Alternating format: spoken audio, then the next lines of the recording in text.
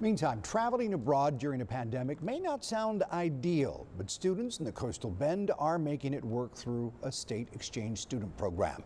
3 News reporter Marissa Cummings shows us how they've made it work. Every year, between 600 and 700 international students travel and stay in the Coastal Bend through the Green Heart Exchange Program.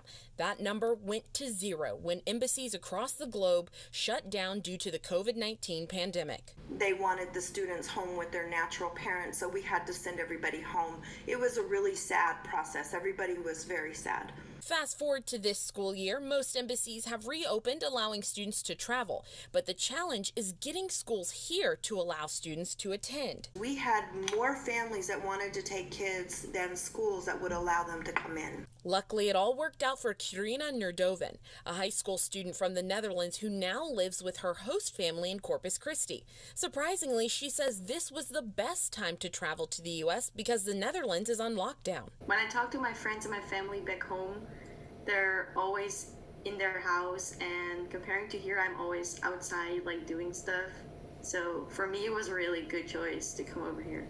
Nerdoven says she's learned so much by being here, and her new friends and family have learned so much from her. And seeing different perspectives on life and finding out what I really want with my future, I think that's the biggest things I experienced here.